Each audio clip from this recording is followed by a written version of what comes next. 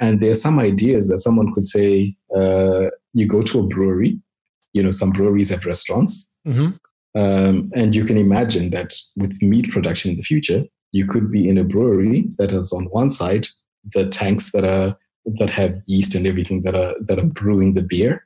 And then on the other side, you've got the cells that are being cultured and cultured into meat. Mm-hmm. And those things are being produced and sort of given to you on the table. And that's not that strange. It's DeAndre here, and this is the Pioneers Show, the show where we talk with innovators, makers, entrepreneurs, basically people who are trailing their own trails and creating their own lives, so that we all can learn how to work on our own lives. If this is your first time here, thank you for downloading and listening, and I appreciate you taking the time to hear this episode. Subscribe and enjoy listening to the Pioneers of today. If you're a repeat listener, welcome back. This is episode 29, and I'm your host, André Delquero. You can find me at It's DeAndre on Twitter, as well as the show at Pioneers Show on Instagram.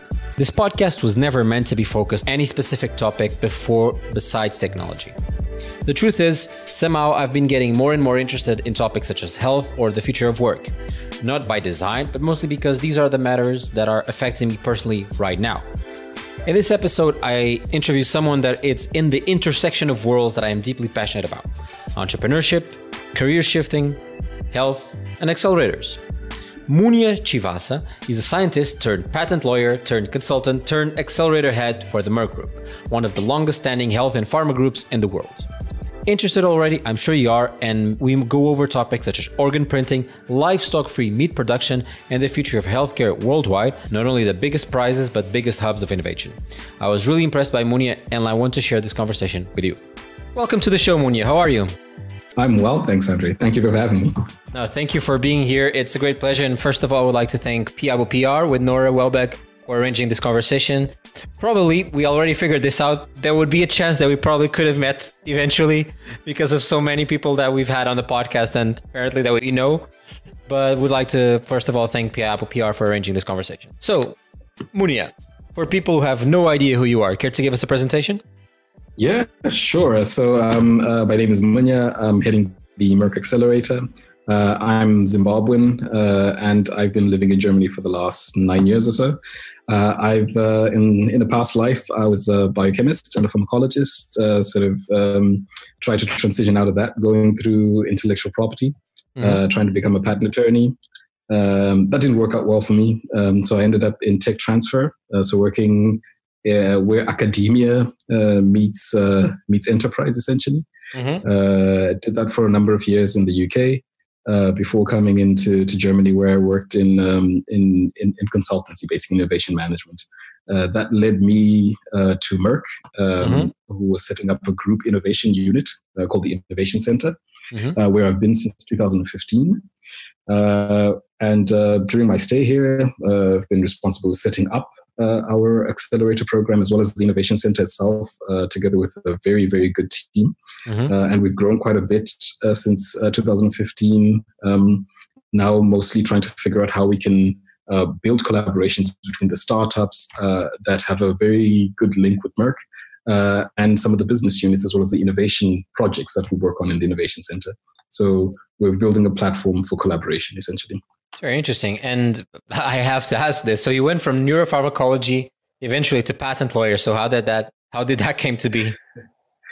Oh yeah, okay. That's a slightly long story. So my dad back in the day used to work for the African Intellectual Property Organization, a body called ARIPO. As a kid, I was always interested in sort of the papers that are in your dad's bag, right? So trying to understand what's going on there. He was in finance and administration, but it opened up a door to me to realize that there are a lot of scientists who are not working as scientists. And there were a group of people who specialized in science and in law and found a home in between. And that fascinated me for a while. And so when I pursued my science degree and when I started working in a lab, I slowly realized that the life in the lab is great, but I'm not one built for it. Okay. But I still wanted to be close to the science, and patent law was one of the first things that sort of came to me. at the time. So I pursued that direction. So not straying too far away from the science, but not necessarily living it on a day-to-day. So not being necessarily the scientist with the lab coat, but also being part of the conversation, but being far away as possible, being far away enough that you don't have to live it every day and have to deal with the stresses and the burnout that it might come with it, right? No, absolutely, yeah. Because the idea is, right, so you're in a lab. Most scientists are looking for that one discovery, right? So that and sort of to really sort of using experimentation to test out theories and come up with that spark. And I kind of felt like patent attorneys are the ideal place, right? Because once the inventor or the scientist comes up with a spark, one of the first things they're going to go to is a patent attorney to make sure that their invention is protected. So I felt like every day in a patent attorney's life could be that someone comes with a spark, someone comes with a great idea, and you're constantly sort of in that wave of high of discovery, right? So it felt like the ideal career for me. Well, apparently it was not. I'm sorry. No, so in good reason. So I love patent attorneys, but I think you end up writing a lot more letters between you and the examiner than hearing new discoveries. Okay. And how did you go from that part to? So remind me again. You went from neuropharmacology. So it was pharmacology actually. So biochemistry and pharmacology. Biochemistry and pharmacology to patent lawyer and then to consultant. In the step in the middle was the critical one. I joined a tech transfer office in the UK. So Imperial Innovations is the name, close to it's basically associated with Imperial College. And there was a really interesting approach. So most of the people most of the people know what a tech transfer office is, I assume. But the idea is in academia, a lot of people coming up with research results that they feel could be very good to commercialize. And there's a team that understand the technology, that understand the business landscape, that then go and talk to some of the inventors and some of the professors, people in academia who are doing research to really sort of identify what kind of commercialization strategies. How can you get the discoveries in the lab into market? So how can you get it to the people, basically? What kind of partnerships do you need to set up? And in many cases, it might be new ventures that have to be built. And those people in the tech transfer offices are in the front line of trying to build that first business and intellectual property strategy that could actually drive basic research results into applied commercial products. Interesting. So, this conversation actually comes at the right place because recently, and I think it was this week, that was published an interview that I did in partnership with Samsung Next that I did at Tech Open Air Berlin, and I actually interviewed a CEO and a CEO of a company that's emerged between a business that was created from a university, from the academia. They're called Oxford VR, and it's funny because I've actually introduced Barbara to them because they do VR and healthcare to the therapy. So I thought, okay, these two have to meet. And it's interesting that you were working on that. So, but you went from Zimbabwe. Were you in Zimbabwe doing the patent office, or were you already in Europe? I was already in Europe. So that was after my master's program in London, basically. So I did my master's program at Queen Mary's College in University of London. Okay, makes sense. So, and from that point, I assume when you went from the patent officer to the tech talent transfer in this part that you just mentioned, that you got, I assume, the interest to more in this technology innovation side. That's probably where the spark might have come. That's the spark from the scientist that came to you through the tech talent.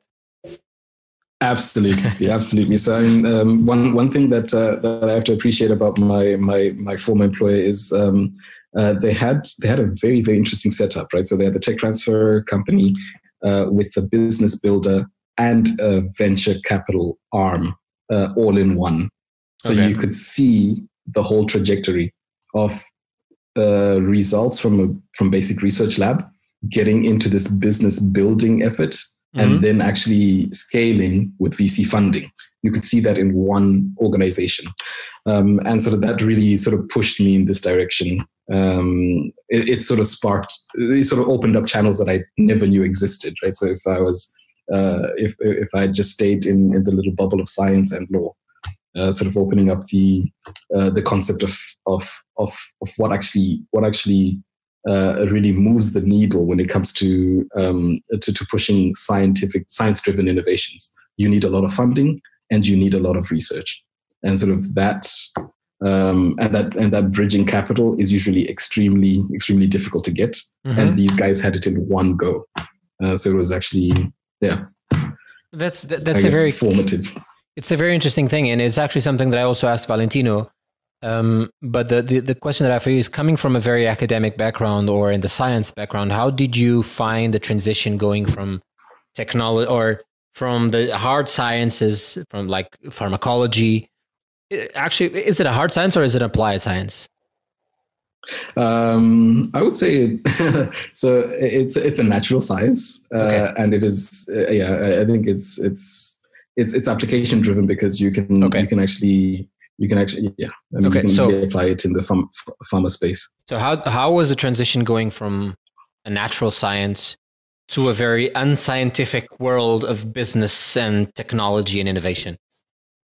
So I feel like I had very good guardrails. So I having gone from science to the business side via IP law makes for a really good transition, because you still are looking at how can you protect scientific results or technological innovations. So there's still that very good link.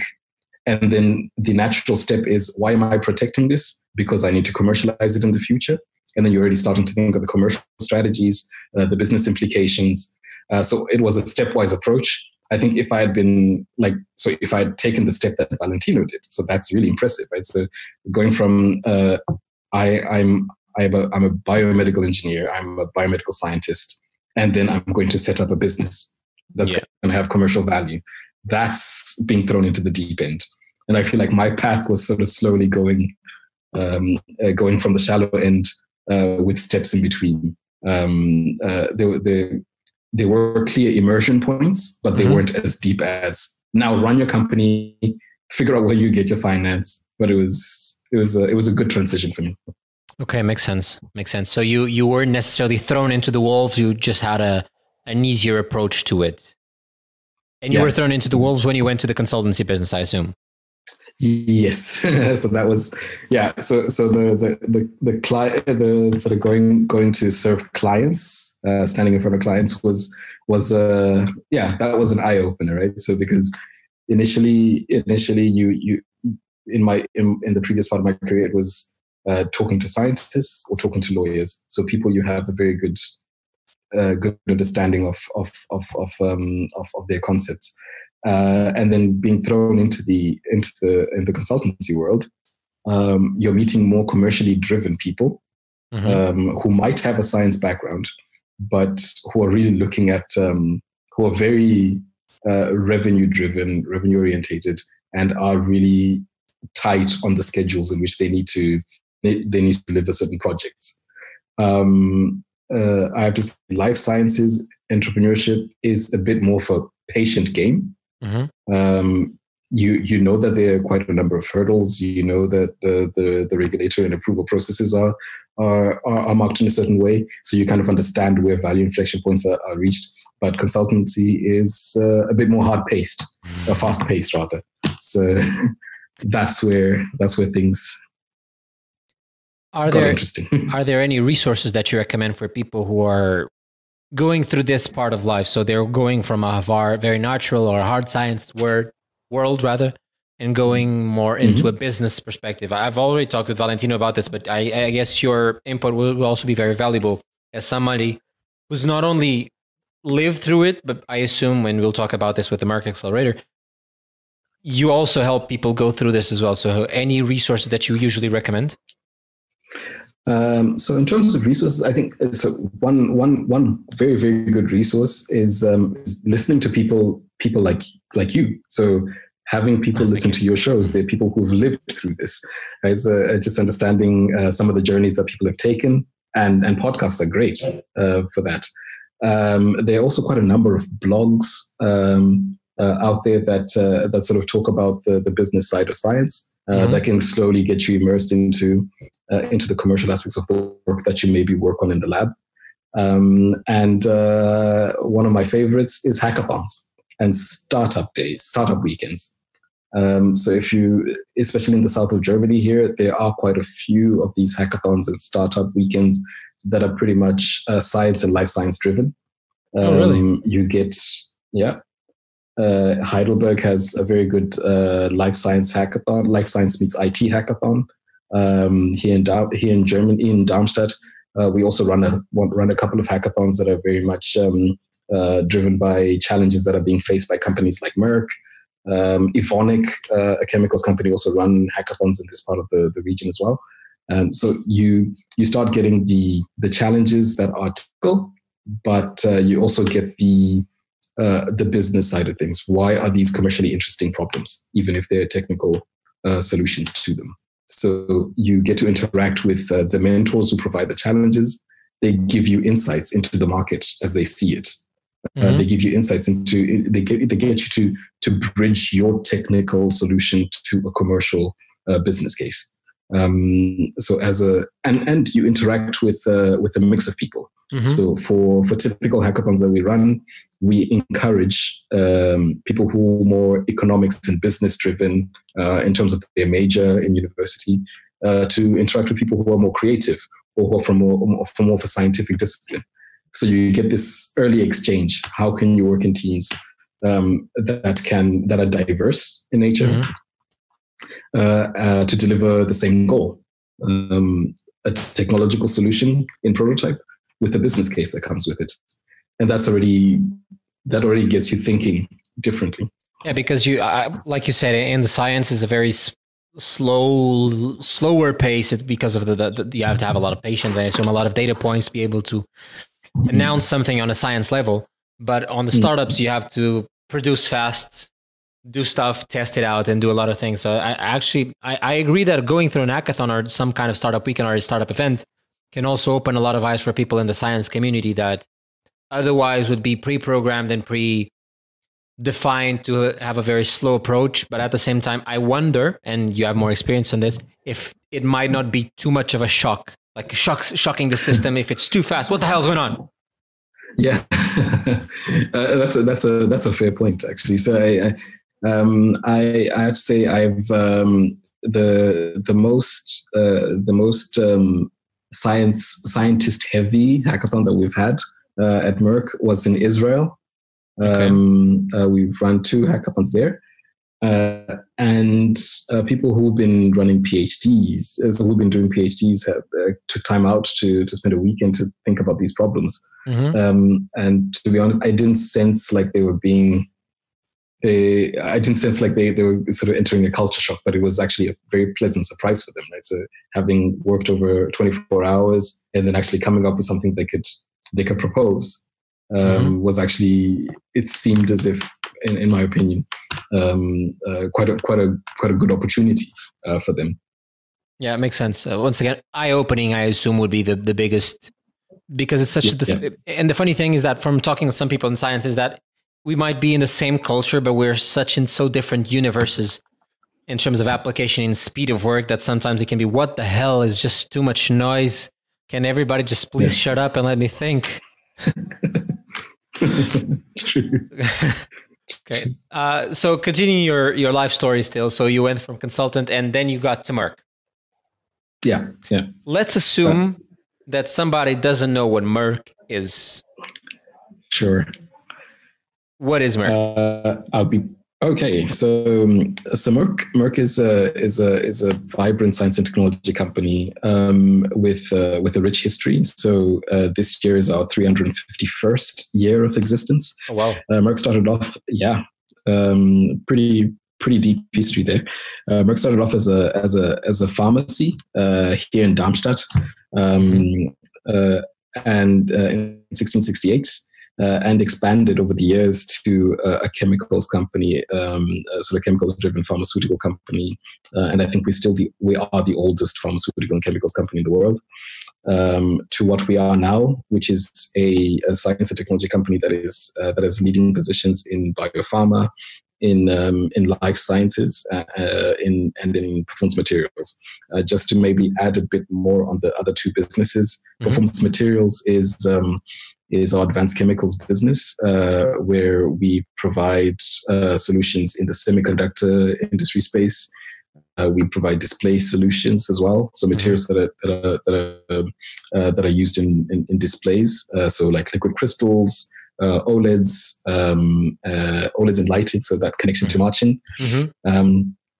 And the life science business is really sort of focused on is actually the leading provider of life science reagents, tools, and equipment in most biotech labs, whether industrial, clinical, and in some quality control labs as well. So in food and environment monitoring, and in healthcare, in the biopharma. Our main therapeutic areas are oncology and immuno-oncology.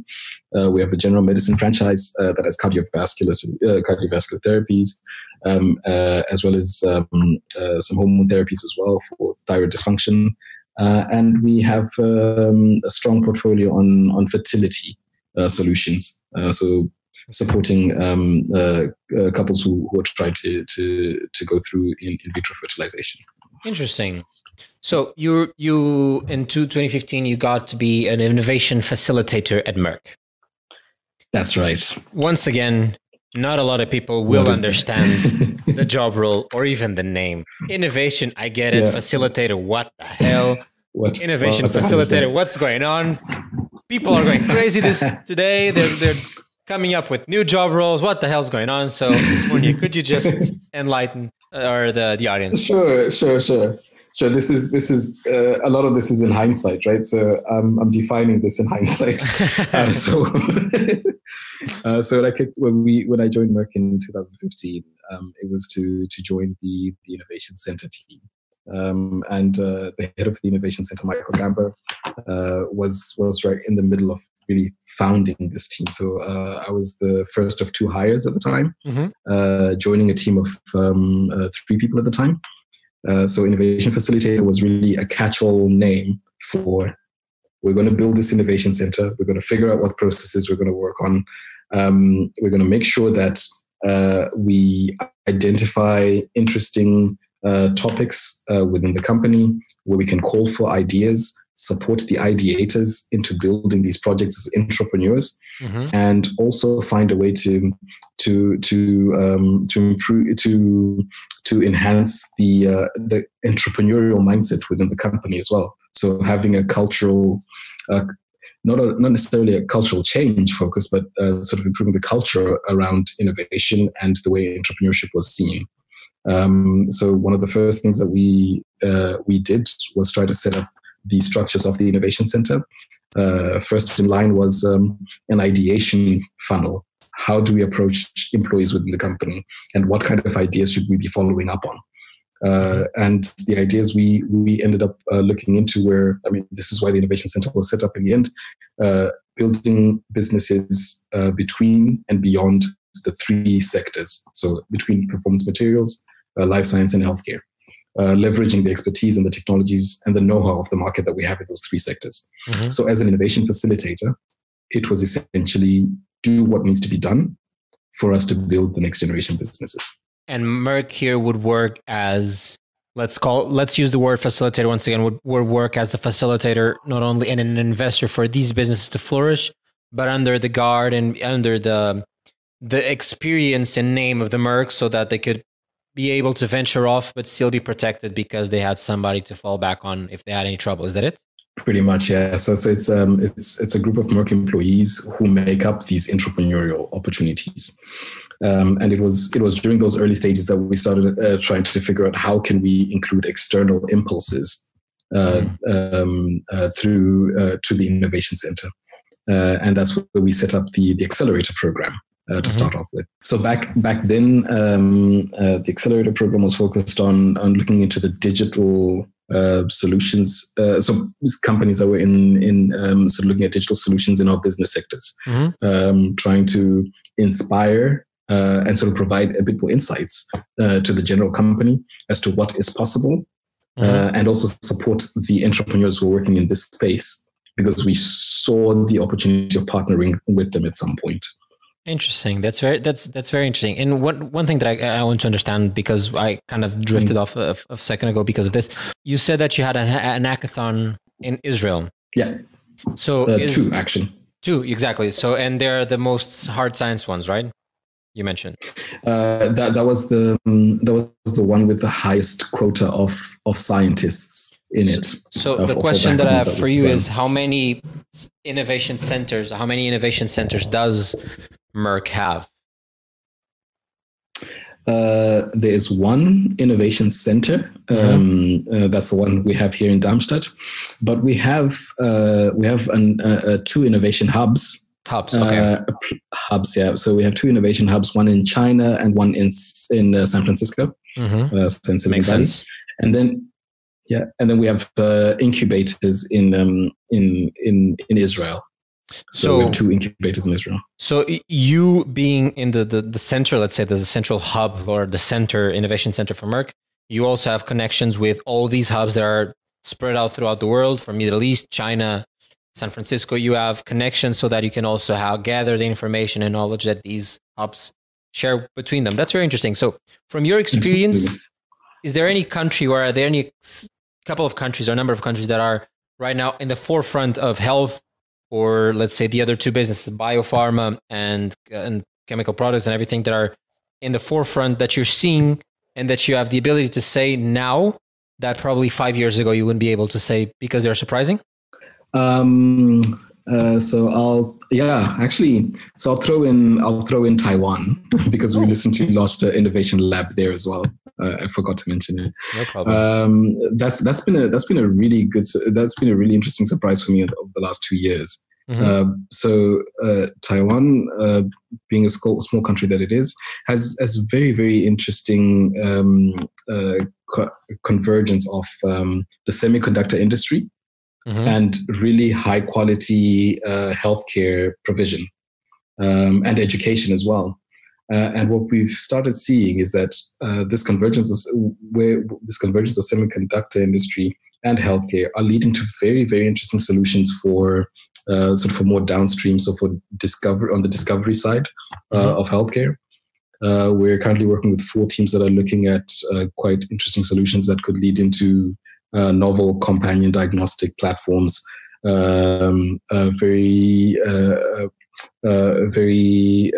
low cost point of care diagnostic systems as well. Just because of this leading component of theirs in semiconductor space, and the interaction of the semiconductor experts with healthcare experts as well. So that's something that's surprising for me. But I would say Israel is still a very very advanced space when it comes to technological solutions in healthcare. Our venture arm does a lot of deal sourcing in Israel as well. But Germany is also sort of doing quite well when it comes to digital health. It's been a slow growth, but it's almost there. And I'm very, very optimistic about the UK. Really? Well. Yeah. Actually, it doesn't surprise that China, and you have offices in China and San Francisco, but it's interesting that you mentioned that Israel is in the front or has been a driving force in this area, because have you ever heard of the book Startup Nation? Yes. Yeah. So Israel is a startup nation, is a forefront not only in health, but it's in cybersecurity, it's in military tech for other reasons, but it's one of the biggest technology hubs in Tel Aviv. It must be unbelievable. It must be like a driving frenetic startup world there. I always wonder how it can be there. Yeah. I think it's definitely worth a visit, and we're hoping to have at least one more session this year with our colleagues at the incubators in Israel, just to connect a bit more with the ecosystem there. But I mean, we're in these locations because they're the hotspots. Shanghai and Beijing and Guangzhou, also very interesting solutions coming out there. In fact, in China, we're looking a lot in AI-enabled healthcare, and there are quite a lot of solutions that are applications there as well that are coming from that side. San Francisco has always been interesting for tech, including health tech. Although I recently learned that places like Austin are sort of coming up with very, very interesting solutions in healthcare as well. Yeah, I think Valentino also went through an accelerator in Austin, so he might give you some feedback there. Yeah, he did. Yeah, that's true. I should probably reach out to him for that in particular. making connections right here. Yeah. Certainly. Actually, and you were mentioning, and I wonder, in China, a place like Shenzhen, which is such a hardware place and such a technology and innovation hub, wouldn't it, this is me spitting out an idea, but wouldn't it be interesting, at least for the chemical side of things and the semiconductors and everything, because it can be a place where America can also have a stamp of power there, I assume. Yeah, so we're opening our hub in Shenzhen in October. October. So yeah, you're right there. You're following our process. Okay, going back to the accelerator program. So can you explain how your accelerator program works? We already had a couple of people from Techstars, for example, but I would just like to have an idea of what's the main differences. Of course, you have different focuses, at least in terms of research. Sure. Yeah. So maybe I start off with the idea that our accelerator program is essentially a collaboration platform for startups that are eager to work with a corporate. Working in our space, so the three business sectors, and then we have three so-called innovation fields where we're looking to build up common platforms together with startups. So actually innovative solutions that could lead to joint ventures or joint developments, and these three are clean meat. So looking at lab-grown meat, livestock-free production of meat. We are looking at biosensing and interfaces, which really fits into our healthcare, life science and performance materials to a certain extent. How can you get novel sensors and the data from the sensors and actually provide insights that are either prognostic or diagnostic, that actually give you a therapeutic, they give you something to act on, essentially. And the last one being liquid biopsy. We're trying to encourage minimal to encourage reducing the invasiveness of certain diagnostic procedures. So we're looking for startups working on these new technologies that would reduce the invasiveness of certain procedures, whether it's in sample preparation, new types of biomarkers that you can track, or new bodily fluids where you can track different types of biomarkers as well. So depending on the pathology that you're testing for, you can in theory, I assume in practice as well, but you can do some liquid biopsies using bodily fluids that otherwise you wouldn't know that they were there. But it's interesting when you mentioned non-invasive procedures and then mentioned biopsy. I think biopsy by its very design, it's intrusive. Exactly, by its very nature. So we understand that there's some biopsies that I mean, you can't avoid biopsies, right? So it's essentially taking samples, but you can reduce the invasiveness of some of them. Right? And that's what we're trying to find. Those kind of solutions that reduce the invasiveness and speed up maybe time to diagnosis as well. It's very interesting. But going back to the question, so how does the program? Is it like a 3-month program, a 6-month program? So it is a 3 to 6 month. So we try to make it a bit flexible.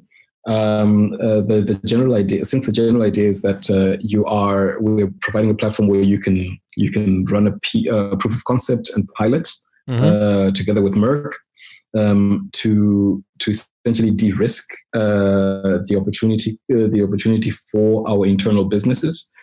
So usually the startups that we accept in the program have had a bit of traction within the organization. Someone wants to work with them, but is not quite sure. So what we like to run with the startup is a proof of concept of the potential relationship. So it's not building a new product together. It might be, it actually might be, but it's not about us building a proof of concept for the startup or together with the startup, but it's building a proof of concept of the relationship. So if that means if that means there's a modification to the startup technology, then yes, of course, that will mean prototyping in a new way. But the idea is that you at the end of the 3 months, there should be a clear decision from the Merck internal party as to how we and the startup as to where the shared value is, where the win-win is, and what kind of approach comes next. Interesting. So I think that's a slight difference to traditional accelerators like Tech, for instance. I think this is really about getting to a certain investor readiness. I think there are a lot of things that you have to think of for to actually gain traction with future investors. For us, we're hoping that you securing a relationship with Merck would mean that there's additional validation that you can go to your investors and talk about. And help you get that external boost in terms of capital. It's a stamp of approval, basically. Yeah, that's the hope. What we're hoping that many of the startups do is either gain Merck as a client, get Merck as a preferred supplier in case of some of the materials and data that we have, or actually go into joint development with Merck. For certain products or services. So can a startup working with the Merck Accelerator, what kind of resources can a startup ask or expect? I don't want to say ask for, because then you can ask for anything, but what can a startup specifically what can you expect? Get? Sure. So we offer a bit of funding, so up to €50,000 that you can leverage during the course of the program. We also offer sort of makerspace facilities. So we have 3D printers, we have laser cutters, we have things you would expect in most modern day makerspaces. We also have an AR VR studio. You can imagine why we have that now, where startups can actually prototype an environment. So that's actually accessible as well.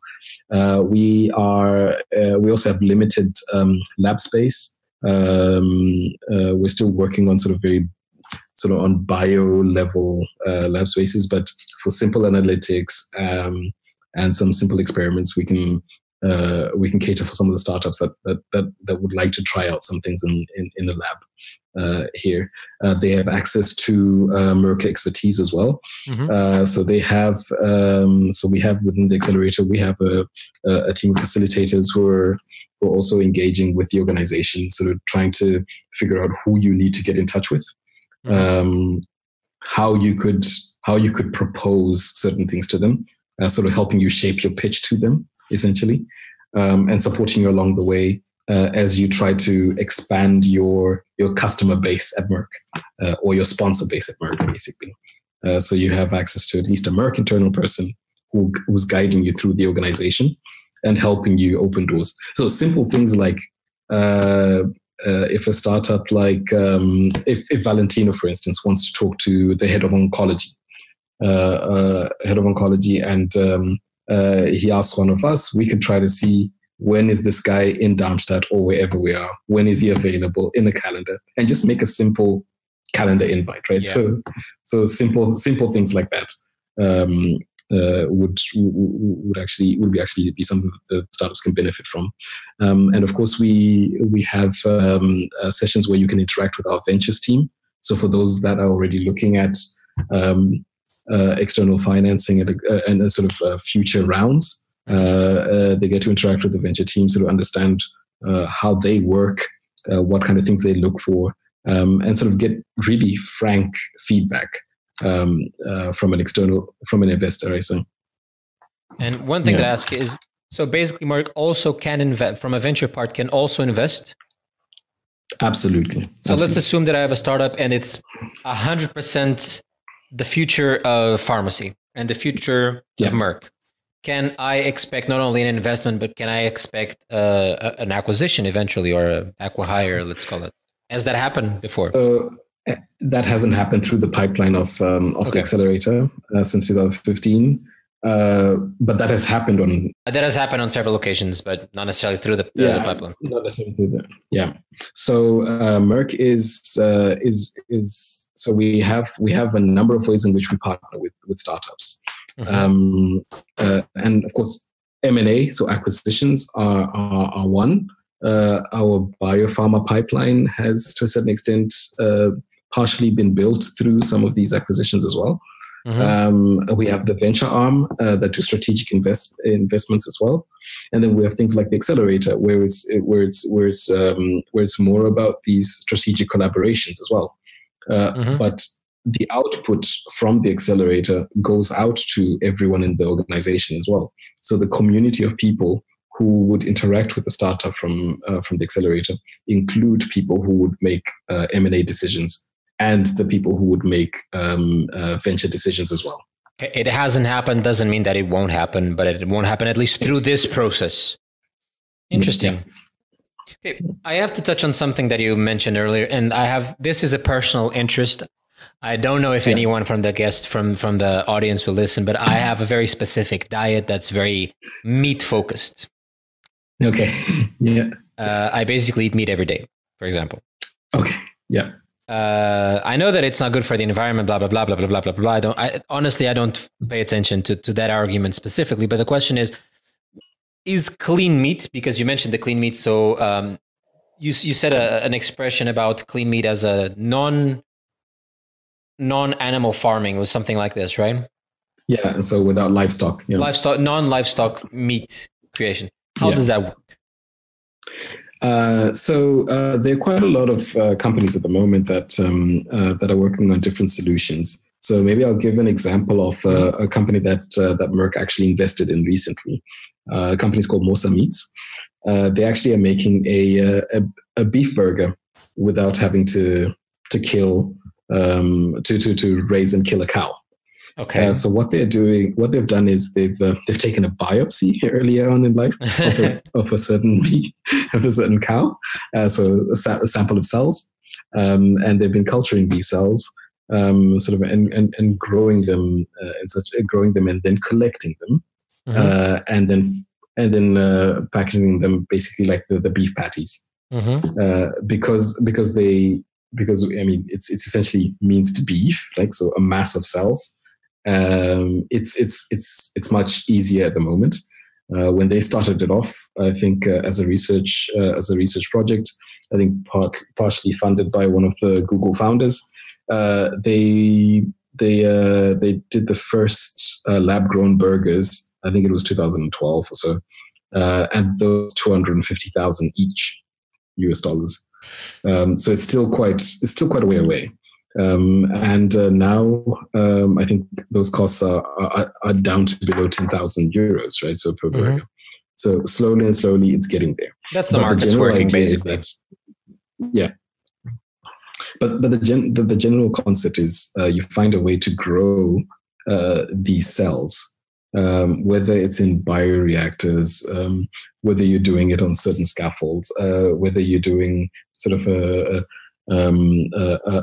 a whole line of cell cultures, but the idea is that you can grow these you can grow these tissues using tissue engineering. So this is something that's been researched quite a bit in the healthcare space. People have been trying to grow organs. People have already been doing skin, right? So from back in the day, for medical purposes. And now the idea is, can you actually build the same kind of scale to feed people? That, on a nutritional level, is it anywhere close to let's call it in quotes real meat? So even better, right? So one of the reasons why the first term that we picked is clean meat is not only from the environmental perspective, right? So yes, the water footprint, we know the carbon, the emissions, the greenhouse gas emissions are are really ridiculous for our food production right now. But at the same time, things like pork, things like chicken and beef, most livestock production, so mass production, really includes a lot of antibiotics going into the feed cycle. There are a lot of, sorry to say this, there are a lot of feces. Oh, no problem. No problem. That interact with the meat that we eat during the slaughtering process. Tasty, right? tasty. So, right, that's that extra flavor. And you can imagine doing this in a factory setting, in a lab or factory setting, where you don't actually have actual animals. It becomes much cleaner, like most of the food production spaces that we have right now, where it's really a clean production line, really clean packaging. That's exactly what you would expect. I was reading a book about someone who was looking into the future of clean meat. So someone who did sort of a number of interviews as to where we are on the clean meat space. And there are some ideas that someone could say, you go to a brewery, some breweries have restaurants.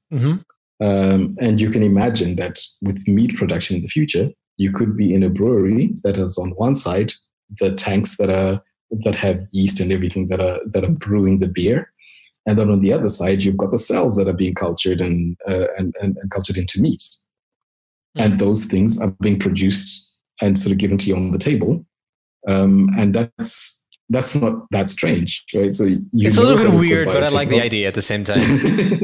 Yeah, I mean, it's a biotechnological process that gives you beer, and this is another biotechnological process that's going to give you meat, right? So it's, I think it's going to take a bit of education, and I think, but I think it's there are a lot of very smart people who are working on these topics, smarter than I am, obviously, which is why we're looking for them.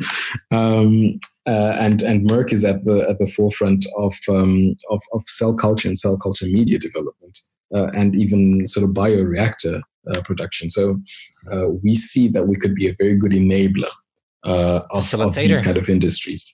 Yeah, a facilitator of this kind of emerging technologies, and which is why we're really looking to collaborate a bit more with startups that are looking to scale faster, because I think working with them on their needs can actually help us develop the kind of tools that they require to stop just being an emerging industry and actually a scaling industry. So. And that's a good point. And basically you're saying why it's interesting for both startups and corporations and big corporations and conglomerates to work together, because I believe, like you said, startups have a way of doing things faster and sometimes unrelentlessly that sometimes corporations cannot because of a lot of things. And before we go on, and I need to ask another thing, you mentioned organs. Yeah, right. Are you saying like 3D printing organs? That could be one aspect. So I mean, we had in our last in the intake that's just passed, and one of the teams that we're currently working with are building a 3D bioprinter. So they've built quite an interesting 3D bioprinter, and they've started off with skin, but the kind of scaffold technology that they're developing could actually lead to us sort of being able to cheaply, well, in relative terms, be able to actually 3D print some functional organs. This may be more relevant for clinical testing, so in drug discovery, maybe not for transplantation. But I mean, there's a lot going on out there in tissue engineering that lead me to be confident that this will be pretty standard fare, right? So having people print 3D organs every once in a while. So we're basically becoming cyborgs as time goes by. And one of the things that as soon as you said the organs parts, I remember, I don't know if you know, but probably you'll know this for way longer than I, but I saw a few years ago, there was an NBA player who ruptured his ACL. And back then, ACL tears and ruptures were still almost a career ender. And apparently there was a couple of scientists that figured out that they could 3D print from skin samples, not necessarily the ligament, but a tube that acted as a ligament capture that made the ligament, as it was reconnected, they did the surgery and everything, but they put a tube with a specific liquid that they could eventually further accelerate the ligament getting back together. They did some tests. So basically, they 3D printed something microscopic to be in the ligaments of the knee, which I found that at the same time impressive, but at the same time incredible and scary. And I think that they 3D printed it with pig cells, actually, for some reason. Oh, yeah. Okay. For some reason. I don't know why. The tissue engineer in me is non-existent, so I couldn't tell you either. But isn't this so futuristic that we're in 2019 and we can be talking about something that in my mind would only happen in 500 years from now, where people could engineer ourselves. I'm fat. Let's try and remove with a vacuum cleaner, as almost all some kind of vacuum cleaner-esque, like the what's it called when people get it's not acupuncture, you mean the adipose tissue removal? Yeah, adipose tissue. Yeah. Yeah. So we can do that and eventually say, I have a weak stomach. Oh, worry not. We have here a non-gluten resistant, a gluten-resistant stomach just for you. I think behavioral change is working as well. So I suspect as we develop many of these technologies, people are getting to understand the impact of sedentary lifestyles and nutrition on health. I think we'll gradually see more and more people taking action. I don't think I don't think people will wait until these sort of so-called easy solutions come up. It would be great. I would love that. Over the counter. Over the counter slimming pill. That's straight away.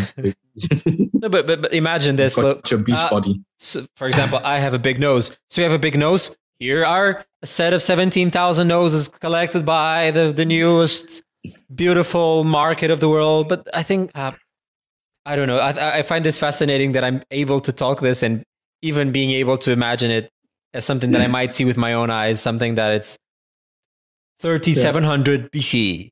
The world has been ravaged by a plague, and now everybody... This is incredible. This is unbelievable. No, absolutely. But I think we might end up spending more time in the virtual worlds that we won't care too much. True. That's a little bit sad. I mean, but you're now working with VR as well, so let's see. Eventually, the VR can help us get better as well.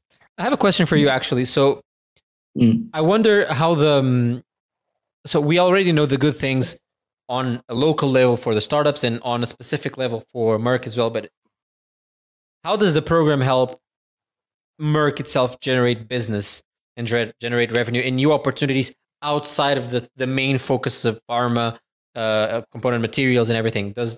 Do these ideas help you also build other business activities? Yeah, absolutely. So especially when we talk about the innovation fields I was just mentioning, so clean meat, biosensing, and in the liquid biopsy space, these are places where the Merck Innovation Center, so our mother organization, is actually building new businesses. So building new ideas that turn into businesses that could scale for Merck in the future. And so for that, because we're entering into markets we might not have a big presence in. We might be leveraging technologies that we already have, expertise that we already have, but entering into slightly new market segments or novel market segments. It helps to have the speed of to aid with the speed of an agile partner like a startup. We have processes in place that allow for follow-on financing of some of these new solutions. So you can imagine that when we interact with a team that has a very, very good technology, a very good new biosensing technology, And we try to integrate that with some Merck therapeutic know-how and technologies as well, and put together a carve-out with the startup that could be jointly driven internally as an internal project with funding from our business building fund and with the expertise and the know-how that resides within Merck.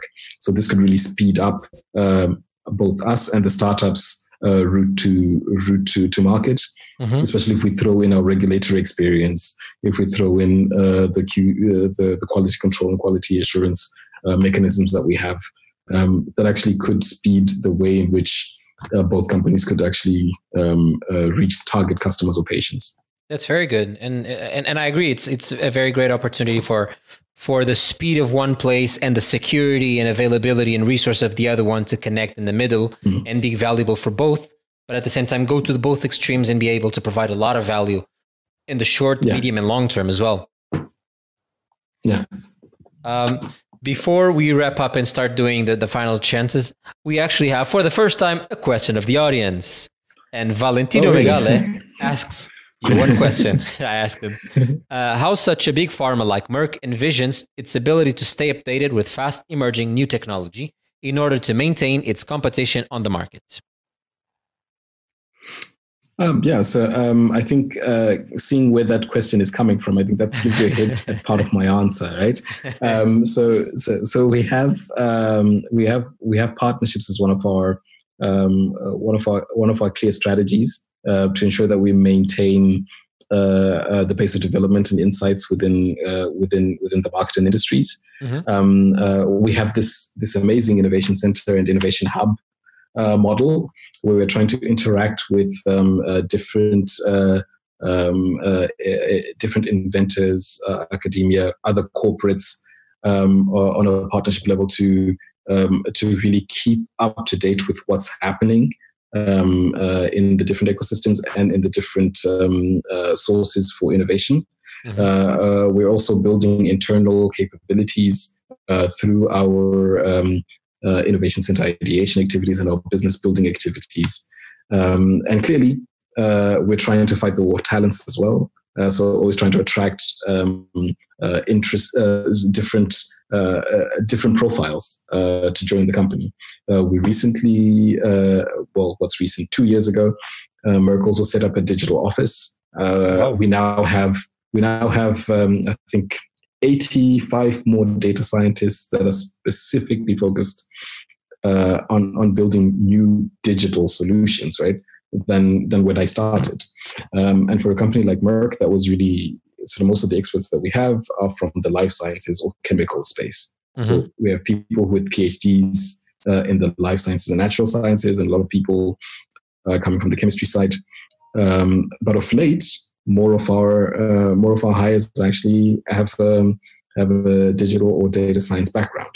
So the company is really reshaping itself to be a science and technology company, and trying to maintain that approach of providing the right kind of solutions based on curiosity and driven by good science.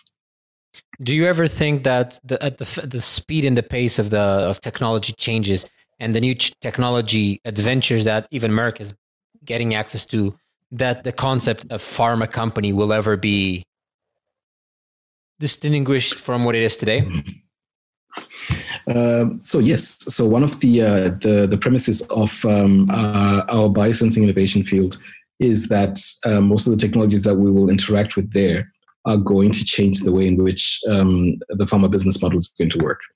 So I think a lot more outcome driven, a lot more value is going to be extracted for a lot more value for pharma is going to be seen through the outcomes of the therapies or the solutions that we provide.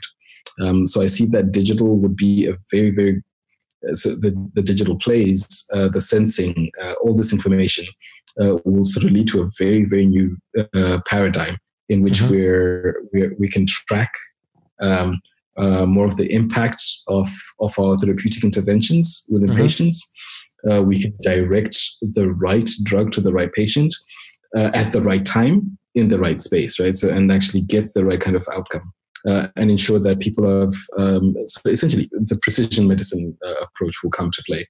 And this kind of approach will also lead to the payers, so insurance companies, healthcare governments, so governments and healthcare ministries having more room to decide on the value of any therapeutic action that a pharma company or a health company. So maybe the pharma company might not be the right name, but the healthcare company would be prescribing. What do you think it's the future actually of the pharma world? Because recently I told you that I did an interview with the founder, because you just mentioned healthcare, and the founder that I interviewed, Barnaby Parks, for the Tech Open Air podcast that I did. He said something that I found extremely interesting, and because a lot of people say that the problem with pharmacy as well, and we can have this on the podcast as well, is that a lot of people say that pharmacy and healthcare are built upon a profit motive, and therefore they're built not necessarily to cure us, but to help us string along the world. And Barnaby said that we should focus on getting cures and not necessarily just healthcare, but I'm trying to get the quote. But let's put it on the other side. What's your opinion on the public perception that a lot of times people say that pharmacy is built because of the profit of motive, or the motive of profit rather, it's built on keeping us alive and not necessarily cure us? So with that last statement, I probably thoroughly disagree. Right? So I don't think, especially, I mean, I know for a fact the people that work in the pharma space, the researchers that are in the buildings down the road here, those guys aren't that cynical. So they are spending long hours in labs, long hours in sort of with different approaches to the science to really touch on the points and figure out what kind of therapies we can bring to the patient to actually. So they are really focused. They are mission driven. Sort of pretty much like the entrepreneurs that you interact with. They are very much taking a science approach. It takes much longer. And lately, I have to say, yes, it's true. The productivity in pharmaceutical industry is decreasing a bit. Finding the right drugs is becoming more and more expensive because they're not coming at a faster pace as they used to, and there are more failures that are taking place for the targets that are in the trials phases. And to be honest, we all see it, especially in the US. Healthcare is becoming much more costlier than it's ever been. But it's because, sorry to interrupt you, but I also see that. And I agree with you. I'm not as cynical as on this part. I truly believe that people that go through this world want to cure people. Otherwise, I don't think, I think there are simpler ways to make money. And what I seem to see, and this is my opinion on why healthcare and some even pharmacy innovation doesn't go as fast as possible right now, it's because a lot of the things have already been discovered. So when nothing was discovered, discovering one thing was an infinite times bigger, because 0 from 1 is bigger. 1 to 10, it's just 9 more. It's in theory just 9 more pills, 9 more pharmacology things, but it's 9 times or 10 times bigger than the previous one. If you go from 10 to 20, it's just 2 times. So the problem is that a lot of people, and we're now dealing at a global scale more and more on the health space, where one innovation kind of gets applied all over the world. So it's harder to maintain and to be sure that you can tackle things that are specifically for the Mediterranean biology and let's say biology, but at the same time, the way that our body responds. So I agree with you. And that's why I think it's hard. In healthcare, a lot of people, like you just said, they sit down, they don't do a lot of things, they eat bad things, they eat feces apparently when they eat meat. So a lot of things come with the very sedentary lifestyle that we have today. And if we can be honest, our body is not made for this. We are made to run and try and get bowls and then not eat for like 4 or 5 days. No, absolutely. And it's one of the, and I have to say, I mean, and this is one of the reasons why we're also thinking. So a lot of Merck, a lot of Merck folks actually looking at things beyond the drugs, right? So, exactly. A lot of people are looking at the enabling technologies. Facilitating. In our case, Sorry? Facilitating technologies. Yeah, the facilitating technologies, right? So in our case, for instance, this is why we had a strong that we put a strong importance on this biosensing and interfaces field, because we see that also, so the kind of data that you can get from real time monitoring of how medical treatment is going, right? So you can be adaptive when the patient is not reacting. You don't just give someone 20. You don't just give someone okay, take these 20 pills and then you'll be good. Let's see what happens. Yeah. But you exactly right. So right now, really focusing on, has this treatment actually changed anything? How can we adapt it? Is it a dosage problem? So these things, if you have the right kind of sensors and the right kind of monitoring, you can adapt. You can actually track the outcomes, and this actually enables the payers at the end of the day to say, okay, I can judge the value of this drug, and I will pay based on the value. I think that's also, and another thing that you mentioned is that it's also interesting because if you can tackle a more adaptive thing, you also have the non-invasive biopsies or the non-invasive procedures that can also measure. So you can almost have a daily adaptivity to depending on the situation that you're suffering. So that's very interesting in the future. Okay, I trust in Merck Accelerator, and I trust in Merck to bring us to a future in pharmacy and pharmacology, but also at the same time, the future of healthcare, eventually the future of well-being. And I think that's also something that you're trying to achieve. Absolutely, and I think so just like you, I think we also really trust in the entrepreneurial space, right? So in the entrepreneurial spirit, to actually take these challenges head on, right? So if you notice the kind of healthcare professionals that enter into the entrepreneurship space, they are really driven, right? So they are really mission-focused people. They understand the issues, and they're trying to alleviate some of the problems that they see in their day-to-day, to really bring the solutions for patients. And this is the kind of thing we're trying to support as well. Perfect. Well, Munya, before we wrap up, I have to ask you a couple of questions. I ask everyone some rapid-fire questions. So the first one is, please tell me 1 to 3 books that have impacted your life the most. 1 to 3 books. What has had the most impact for me? That's a very challenging question. If I limit it to one, I guess the value of deep work has been quite impactful in the last few years. Yeah, that's been valuable in the last few years. Yeah, I'll leave it at 1. Okay, perfect, no problem. If I gave you 6 months to prepare for a TED Talk, and it could not be about innovation or pharmacology or biomedicine or anything, what would it be about? It would be about, I guess, development of emerging countries. You know.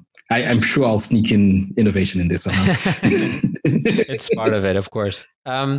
Please tell me one buzzword that you would love for the industry to stop using.